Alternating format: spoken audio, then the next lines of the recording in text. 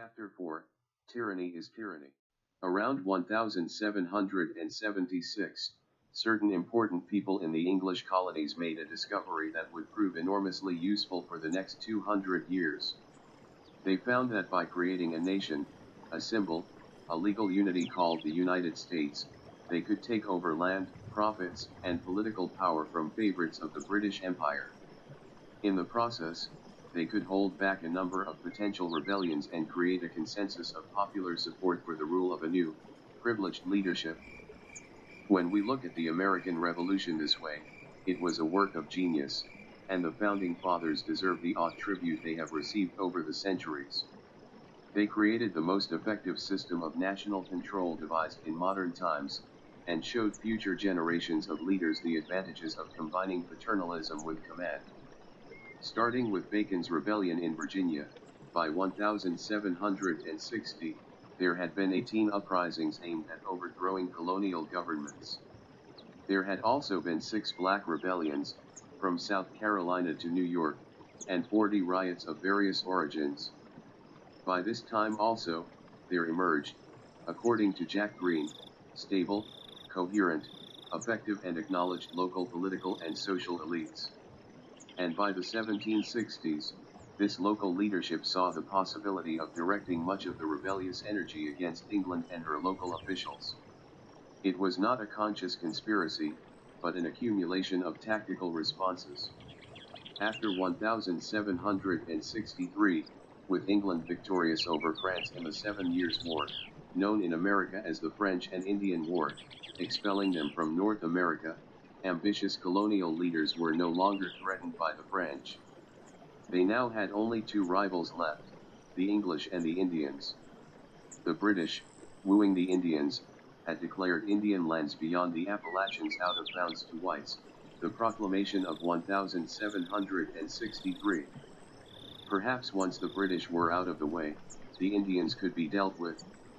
Again, no conscious forethought strategy by the colonial elite, but a growing awareness as events developed. With the French defeated, the British government could turn its attention to tightening control over the colonies. It needed revenues to pay for the war, and looked to the colonies for that. Also, the colonial trade had become more and more important to the British economy, and more profitable. It had amounted to about £500,000 in 1700, but by 1770 was worth £2,800,000.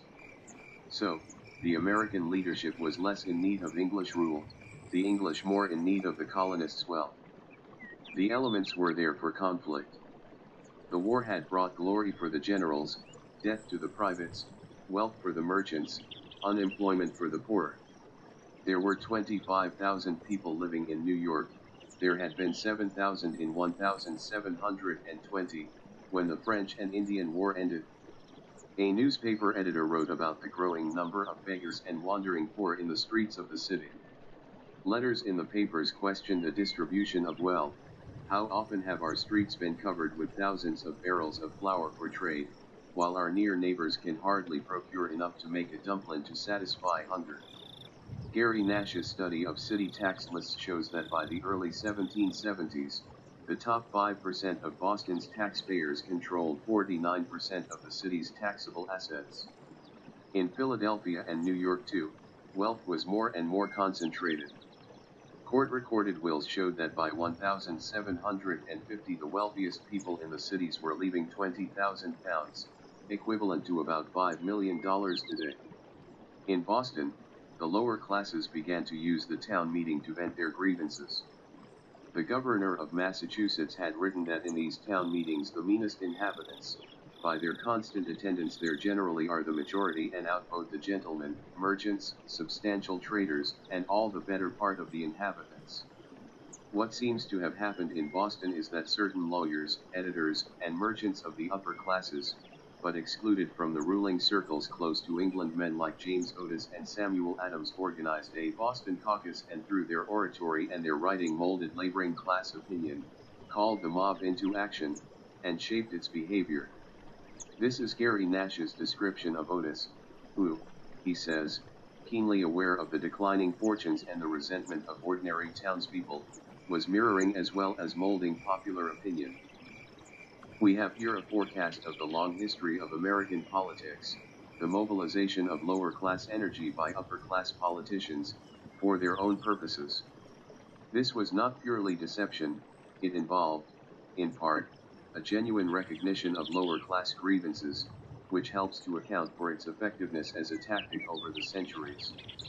As Nash puts it, James Otis, Samuel Adams, Roy All-Lyler, Oxenbridge Thatcher, and a host of other Bostonians, linked to the artisans and laborers through a network of neighborhood taverns, fire companies, and the caucus, espoused a vision of politics that gave credence to laboring class views and regarded as entirely legitimate the participation of artisans and even laborers in the political process.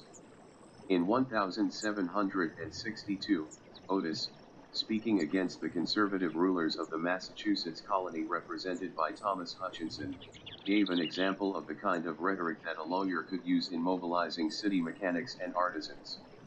I am forced to get my living by the labor of my hand, and the sweat of my brow, as most of you are, and obliged to go through good report and evil report, for bitter bread, earned under the frowns of some who have no natural or divine right to be above me, and entirely owe their grandeur and honor to grinding the faces of the poor.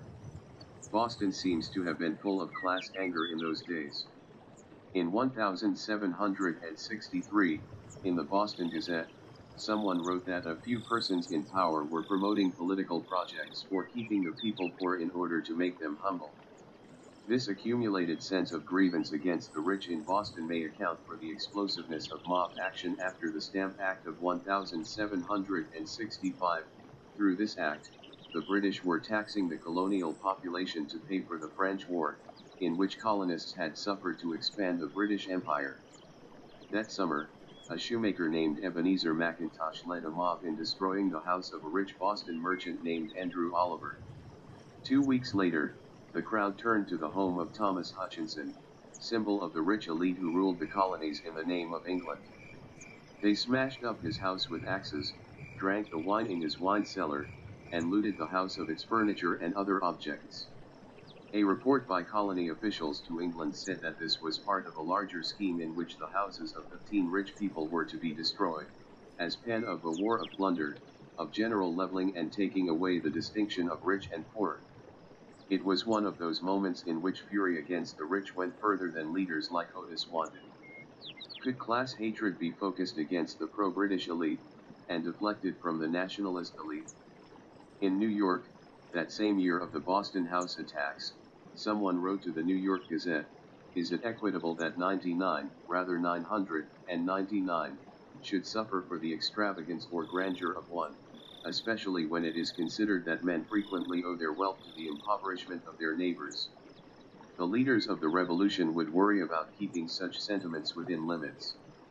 Mechanics were demanding political democracy in the colonial cities, open meetings of representative assemblies, public galleries in the legislative halls, and the publishing of roll call votes, so that constituents could check on representatives.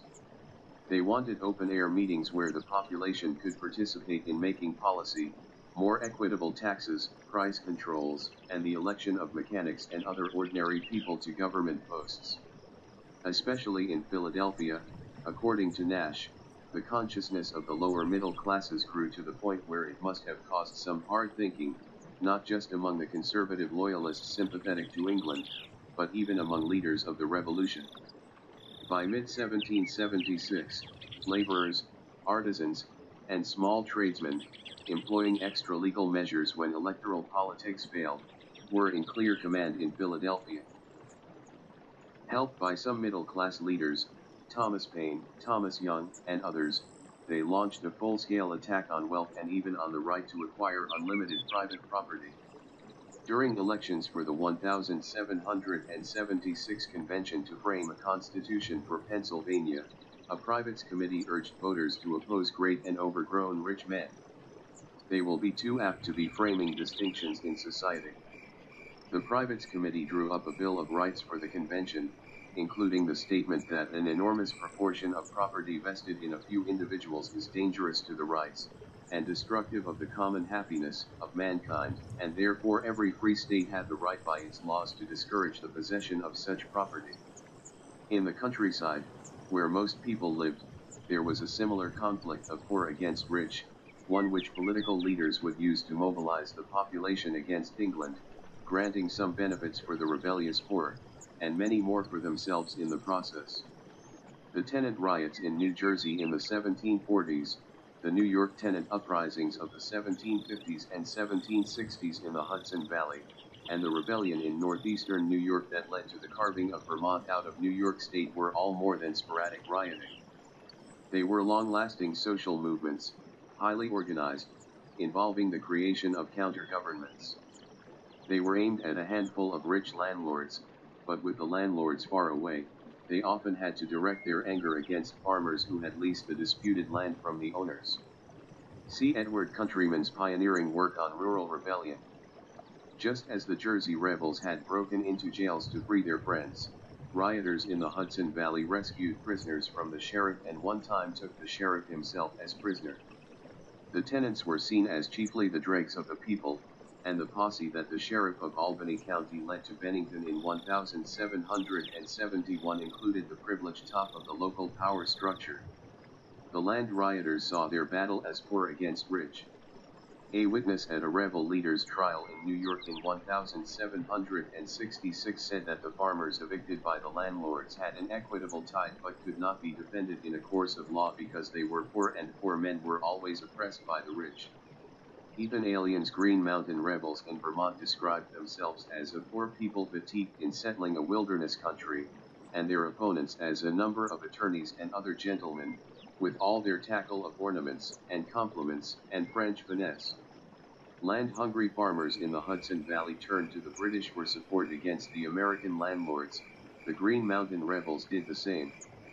But as the conflict with Britain intensified, the colonial leaders of the movement for independence, aware of the tendency of poor tenants to side with the British in their anger against the rich, adopted policies to win over people in the countryside. In North Carolina, a powerful movement of white farmers was organized against wealthy and corrupt officials in the period from 1766 to 1771, exactly those years when, in the cities of the Northeast, agitation was growing against the British, crowding out class issues. The movement in North Carolina was called the Regulator Movement, and it consisted, says Marvin L. Michael K., a specialist in the history of that movement, of class-conscious white farmers in the West who attempted to democratize local government in their respective counties. The regulators referred to themselves as poor industrious peasants, as laborers, the wretched poor, oppressed by rich and powerful designing monsters. The regulators saw that a combination of wealth and political power ruled North Carolina, and denounced those officials whose highest study is the promotion of their wealth. They resented the tax system, which was especially burdensome on the poor, and the combination of merchants and lawyers who worked in the courts to collect debts from the harassed farmers. In the western counties where the movement developed, only a small percentage of the households had slaves, and 41% of these were concentrated, to take one sample Western County, in less than 2% of the households. The regulators did not represent servants or slaves, but they did speak for small owners, squatters, and tenants. A contemporary account of the regulator movement in Orange County describes the situation. Thus were the people of Orange insulted by the sheriff, robbed and plundered, neglected and condemned by the representatives, and abused by the magistracy, obliged to pay fees regulated only by the avarice of the officer, obliged to pay a tax which they believed went to enrich and aggrandize a few, who lorded it over them continually, and from all these evils they saw no way to escape, for the men in power and legislation were the men whose interest it was to oppress and make gain of the laborer. In that county in the 1760s, the regulators organized to prevent the collection of taxes, or the confiscation of the property of tax delinquents. Officials said an absolute insurrection of a dangerous tendency has broke out in Orange County, and made military plans to suppress it. At one point 700 armed farmers forced the release of 2 arrested regulator leaders. The regulators petitioned the government on their grievances in 1768, citing the unequal chances the poor and the weak have in contentions with the rich and powerful. In another county, Anson, a local militia colonel complained of the unparalleled tumults, insurrections, and commotions which at present distract this county. At one point 100 men broke up the proceedings at a county court. But they also tried to elect farmers to the assembly, asserting that a majority of our assembly is composed of lawyers, clerks, and others in connection with them. In 1770 there was a large-scale riot in Hillsborough, North Carolina, in which they disrupted a court, forced the judge to flee, beat 3 lawyers and 2 merchants, and looted stores. The result of all this was that the assembly passed some mild reform legislation, but also an act to prevent riots and tumults, and the governor prepared to crush them militarily. In May of 1771 there was a decisive battle in which several thousand regulators were defeated by a disciplined army using cannon. 6 regulators were hanged. Kay says that in the 3 western counties of Orange, Anson, and Rowan, where the regulator movement was concentrated, it had the support of 6,000 to 7,000 men out of a total white taxable population of about 8,000. One consequence of this bitter conflict is that only a minority of the people in the regulator counties seem to have participated as patriots in the Revolutionary War. Most of them probably remained neutral. Fortunately for the revolutionary movement, the key battles were being fought in the north, and here, in the cities, the colonial leaders had a divided white population. They could win over the mechanics, who were a kind of middle class, who had a stake in the fight against England, who faced competition from English manufacturers. The biggest problem was to keep the propertyless people, who were unemployed and hungry in the crisis following the French War, under control. In Boston, the economic grievances of the lowest classes mingled with anger against the British and exploded in mob violence. The leaders of the independence movement wanted to use that mob energy against England, but also to contain it so that it would not demand too much from them. When riots against the Stamp Act swept Boston in 1767, they were analyzed by the commander of the British forces in North America, General Thomas Gage, as follows. The Boston mob, raised first by the instigation of many of the principal inhabitants, allured by plunder, rose shortly after of their own accord, attacked, robbed, and destroyed several houses, and amongst others, that of the lieutenant governor. People then began to be terrified at the spirit they had raised, to perceive that popular fury was not to be guided, and each individual feared he might be the next victim to their rapacity. The same fears spread through the other provinces, and there has been as much pains taken since, to prevent insurrections, of the people, as before to excite them. Gage's comment suggests that leaders of the movement against the Stamp Act had instigated crowd action, but then became frightened by the thought that it might be directed against their wealth, too. At this time, the top 10% of Boston's taxpayers held about 66% of Boston's taxable wealth, while the lowest 30% of the tax-paying population had no taxable property at all. The propertyless could not vote and so, like blacks, women, Indians, could not participate in town meetings. This included sailors, journeymen, apprentices, servants. Dirk Hoerter, a student of Boston mob actions in the Revolutionary period, calls the revolutionary leadership the Sons of Liberty type drawn from the middling interest and well-to-do merchants, a hesitant leadership, wanting to spur action against Great Britain, yet worrying about maintaining control over the crowds at home. It took the Stamp Act crisis to make this leadership aware of its dilemma. A political group in Boston called the Loyal Nine merchants, distillers, shipowners, and master craftsmen who opposed the Stamp Act organized a procession in August 1765 to protest it. They put 50 master craftsmen at the head, but needed to mobilize ship workers from the north end and mechanics and apprentices from the south end. 2,000 or 3,000 were in the procession, Negroes were excluded. They marched to the home of the stamp master and burned his effigy. But after the gentlemen who organized the demonstration left, the crowd went further and destroyed some of the stamp master's property. These were, as one of the Loyal Nine said, amazingly inflamed people. The Loyal Nine seemed taken aback by the direct assault on the wealthy furnishings of the stamp master. The rich set up armed patrols. Now a town meeting was called, and the same leaders who had planned the demonstration denounced the violence and disavowed the actions of the crowd. As more demonstrations were planned for November 1, 1765, when the Stamp Act was to go into effect, and for Pope's Day, November 5, steps were taken to keep things under control. A dinner was given for certain leaders of the rioters to win them over. And when the Stamp Act was repealed, due to overwhelming resistance, the conservative leaders severed their connections with the rioters. They held annual celebrations of the first anti-Stamp Act demonstration, to which they invited, according to Hoarder, not the rioters but mainly upper and middle-class Bostonians, who traveled in coaches and carriages to Roxbury or Dorchester for opulent feasts. When the British Parliament turned to its next attempt to tax the colonies, this time by a set of taxes which it hoped would not excite as much opposition, the colonial leaders organized boycotts.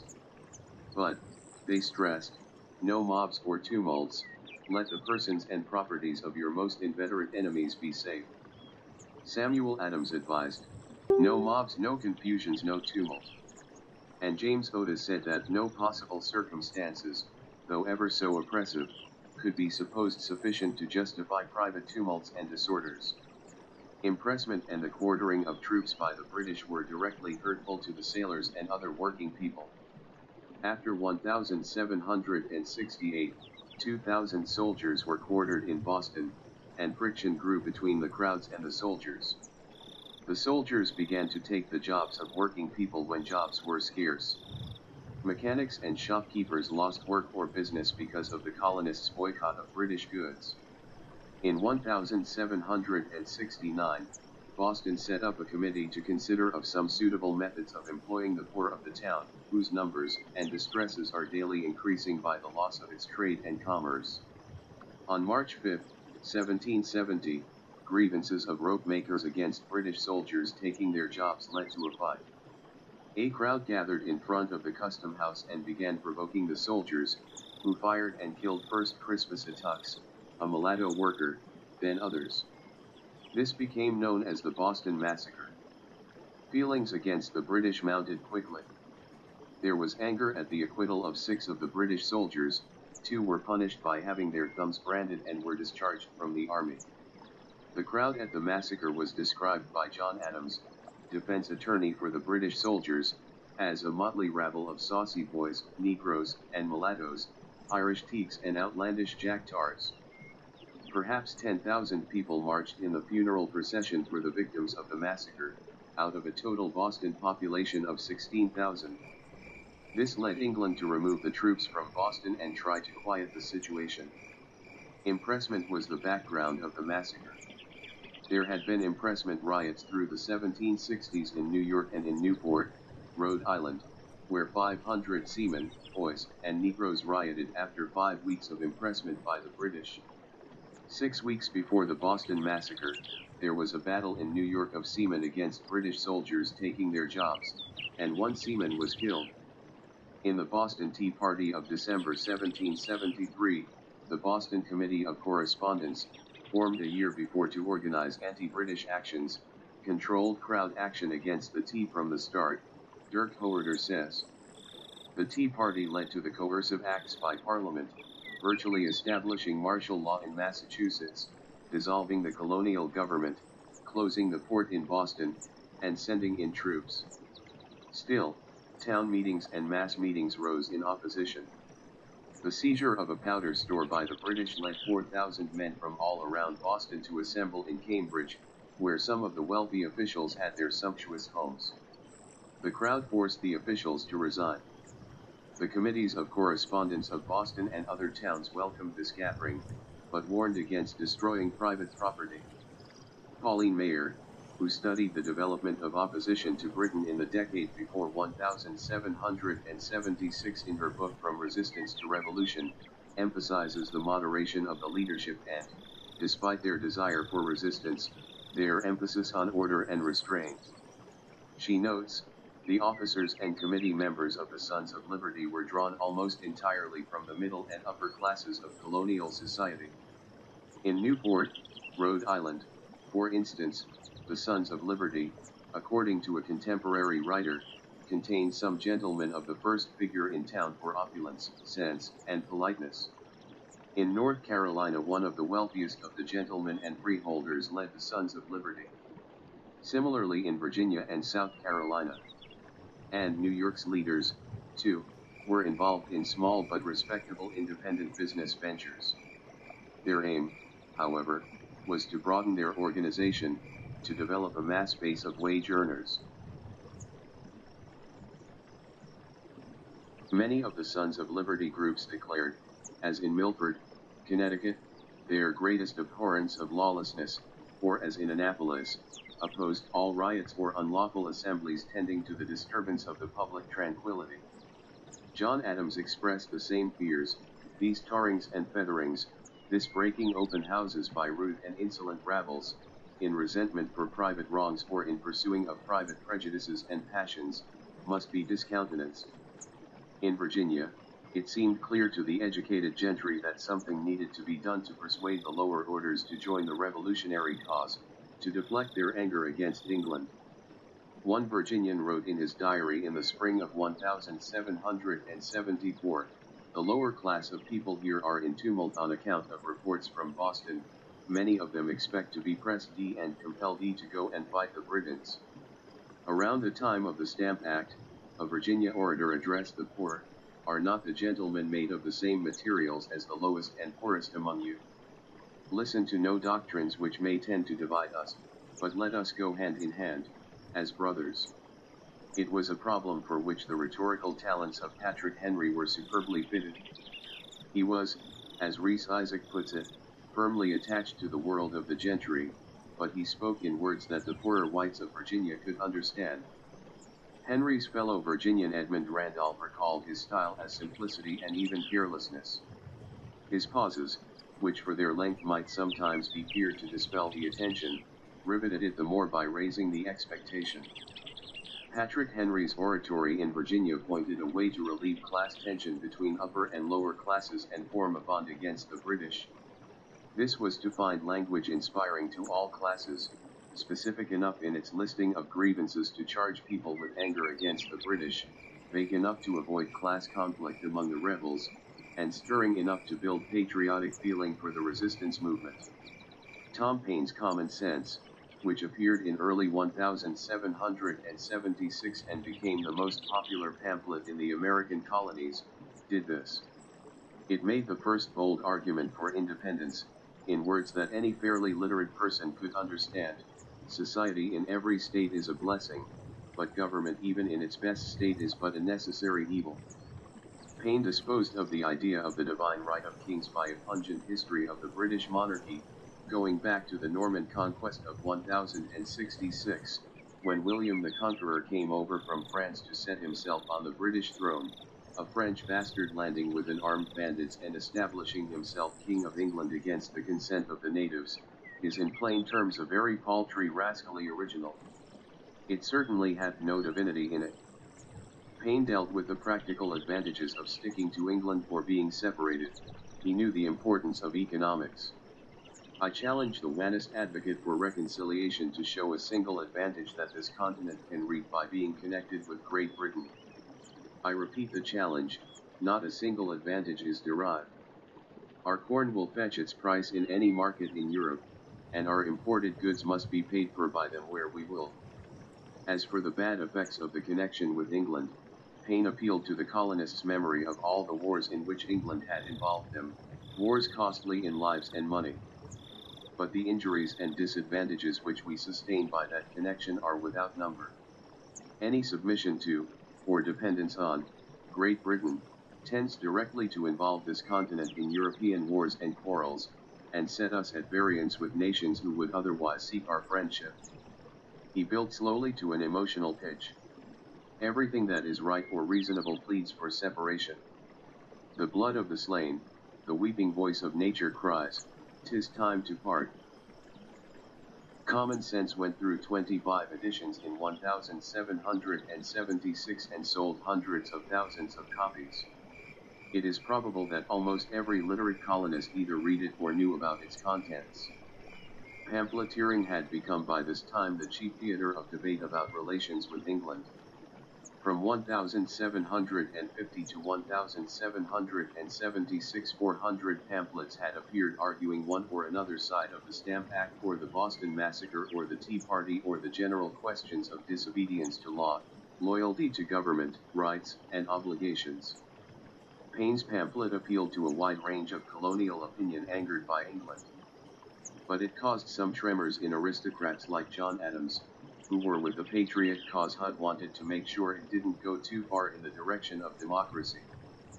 Paine had denounced the so-called balanced government of Lords and Commons as a deception, and called for single-chamber representative bodies where the people could be represented. Adams denounced Paine's plan as so democratical, without any restraint or even an attempt at any equilibrium or counterpoise, that it must produce confusion and every evil work. Popular assemblies needed to be checked, Adams thought, because they were productive of hasty results and absurd judgments. Paine himself came out of the lower orders of England, a staymaker, tax official, teacher, or emigrant to America. He arrived in Philadelphia in 1774, when agitation against England was already strong in the colonies. The artisan mechanics of Philadelphia, along with journeymen, apprentices, and ordinary laborers, were forming into a politically conscious militia, in general damned riff-raff, dirty, mutinous, and disaffected, as local aristocrats described them. By speaking plainly and strongly, he could represent those politically conscious lower-class people. He opposed property qualifications for voting in Pennsylvania. But his great concern seems to have been to speak for a middle group. There is an extent of riches, as well as an extreme of poverty, which, by harrowing the circles of a man's acquaintance, lessens his opportunities of general knowledge. Once the revolution was underway, Paine more and more made it clear that he was not for the crowd action of lower-class people like those militia who in 1779 attacked the house of James Wilson. Wilson was a revolutionary leader who opposed price controls and wanted a more conservative government than was given by the Pennsylvania Constitution of 1776. Paine became an associate of one of the wealthiest men in Pennsylvania, Robert Morris, and a supporter of Morris's creation, the Bank of North America. Later, during the controversy over adopting the Constitution, Paine would once again represent urban artisans, who favored a strong central government. He seemed to believe that such a government could represent some great common interest. In this sense, he lent himself perfectly to the myth of the revolution, that it was on behalf of a united people. The Declaration of Independence brought that myth to its peak of eloquence. Each harsher measure of British control, the proclamation of 1763 not allowing colonists to settle beyond the Appalachians, the stamp tax, the Townshend taxes, including the one on tea, the stationing of troops and the Boston Massacre, the closing of the port of Boston and the dissolution of the Massachusetts legislature escalated colonial rebellion to the point of revolution. The colonists had responded with the Stamp Act Congress, the Sons of Liberty, the Committees of Correspondence, the Boston Tea Party, and finally, in 1774, the setting up of a Continental Congress, an illegal body, forerunner of a future independent government. It was after the military clash at Lexington and Concord in April 1775, between colonial Minutemen and British troops, that the Continental Congress decided on separation. They organized a small committee to draw up the Declaration of Independence, which Thomas Jefferson wrote. It was adopted by the Congress on July 2, and officially proclaimed July 4, 1776. By this time there was already a powerful sentiment for independence. Resolutions adopted in North Carolina in May of 1776, and sent to the Continental Congress, declared independence of England, asserted that all British law was null and void, and urged military preparations. About the same time, the town of Maiden, Massachusetts, responding to a request from the Massachusetts House of Representatives that all towns in the state declare their views on independence, had met in town meeting and unanimously called for independence. We therefore renounce with disdain our connection with the kingdom of slaves. We bid a final adieu to Britain. When in the course of human events, it becomes necessary for one people to dissolve the political bands, they should declare the causes. This was the opening of the Declaration of Independence. Then, in its second paragraph, came the powerful philosophical statement. We hold these truths to be self-evident, that all men are created equal, that they are endowed by their Creator with certain unalienable rights, that among these are life, liberty, and the pursuit of happiness. That to secure these rights, governments are instituted among men, deriving their just powers from the consent of the governed, that whenever any form of government becomes destructive of these ends, it is the right of the people to alter or to abolish it, and to institute new government. It then went on to list grievances against the king, a history of repeated injuries and usurpations, all having in direct object the establishment of an absolute tyranny over these states. The list accused the king of dissolving colonial governments, controlling judges, sending swarms of officers to harass our people, sending in armies of occupation, cutting off colonial trade with other parts of the world, taxing the colonists without their consent, and waging war against them, transporting large armies of foreign mercenaries to complete the works of death, desolation, and tyranny. All this, the language of popular control over governments, the right of rebellion and revolution, indignation at political tyranny, economic burdens, and military attacks, was language well suited to unite large numbers of colonists, and persuade even those who had grievances against one another to turn against England. Some Americans were clearly omitted from this circle of united interest drawn by the Declaration of Independence: Indians, black slaves, women. Indeed, one paragraph of the Declaration charged the king with inciting slave rebellions and Indian attacks. He has excited domestic insurrections amongst us, and has endeavored to bring on the inhabitants of our frontiers, the merciless Indian savages, whose known rule of warfare is an undistinguished destruction of all ages, sexes, and conditions. 20 years before the Declaration, a proclamation of the legislature of Massachusetts of November 3, 1755, declared the Penobscot Indians rebels, enemies, and traitors, and provided a bounty, for every scalp of a male Indian brought in, 40 pounds. For every scalp of such female Indian or male Indian under the age of 12 years that shall be killed, 20 pounds. Thomas Jefferson had written a paragraph of the Declaration accusing the king of transporting slaves from Africa to the colonies and suppressing every legislative attempt to prohibit or to restrain this execrable commerce. This seemed to express moral indignation against slavery and the slave trade. Jefferson's personal distaste for slavery must be put alongside the fact that he owned hundreds of slaves to the day he died. Behind it was the growing fear among Virginians and some other Southerners about the growing number of black slaves in the colonies, 20% of the total population, and the threat of slave revolts as the number of slaves increased. Jefferson's paragraph was removed by the Continental Congress, because slaveholders themselves disagreed about the desirability of ending the slave trade. So even that gesture toward the black slave was omitted in the great manifesto of freedom of the American Revolution.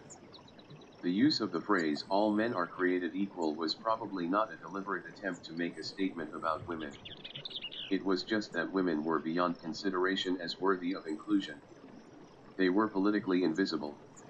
Though practical needs gave women a certain authority in the home, on the farm, or in occupations like midwifery, they were simply overlooked in any consideration of political rights, any notions of civic equality.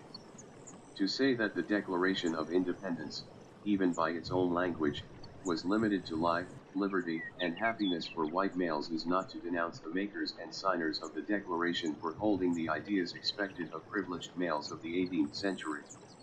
Reformers and radicals, looking discontentedly at history, are often accused of expecting too much from a past political epoch, and sometimes they do. But the point of noting those outside the arc of human rights in the Declaration is not, centuries late and pointlessly, to lay impossible moral burdens on that time. It is to try to understand the way in which the Declaration functioned to mobilize certain groups of Americans, ignoring others. Surely, inspirational language to create a secure consensus is still used, in our time, to cover up serious conflicts of interest in that consensus, and to cover up, also, the omission of large parts of the human race. The philosophy of the Declaration, that government is set up by the people to secure their life, liberty, and happiness, and is to be overthrown when it no longer does that, is often traced to the ideas of John Locke, in his second treatise on government. That was published in England in 1689, when the English were rebelling against tyrannical kings and setting up parliamentary government.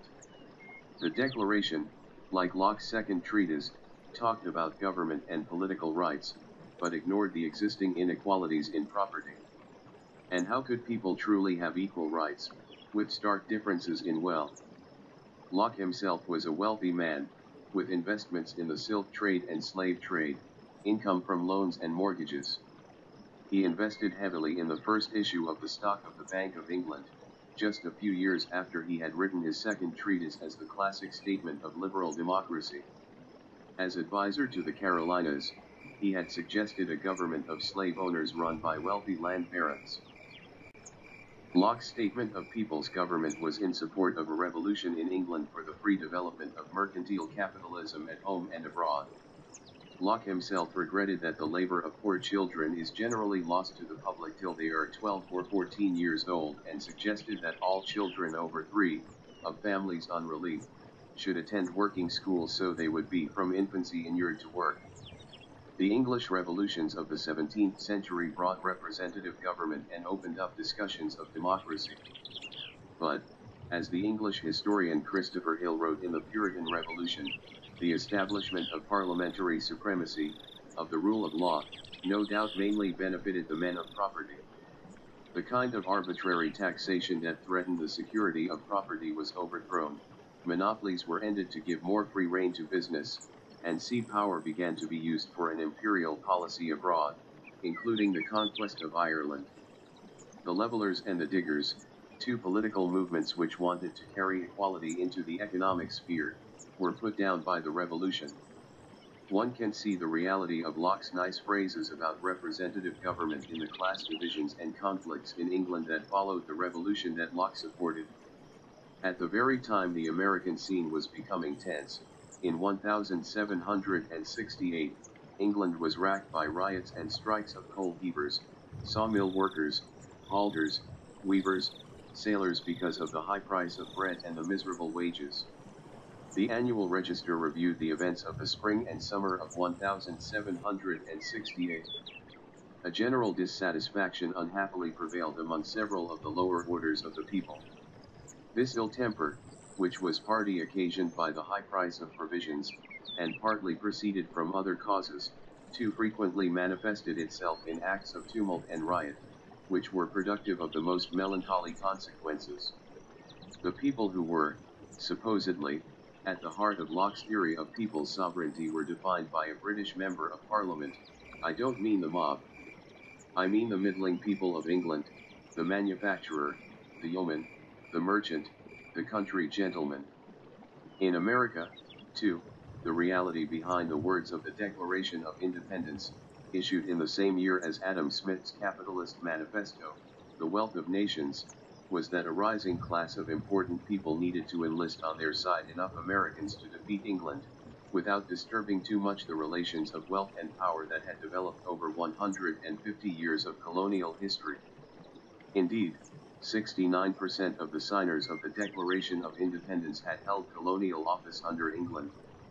When the Declaration of Independence was read, with all its flaming radical language, from the town hall balcony in Boston, it was read by Thomas Crafts, a member of the Loyal Nine group, conservatives who had opposed militant action against the British. 4 days after the reading, the Boston Committee of Correspondence ordered the townsmen to show up on the common for a military draft. The rich, it turned out, could avoid the draft by paying for substitutes. The poor had to serve. This led to rioting and shouting, "Tyranny is tyranny, let it come from whom it may."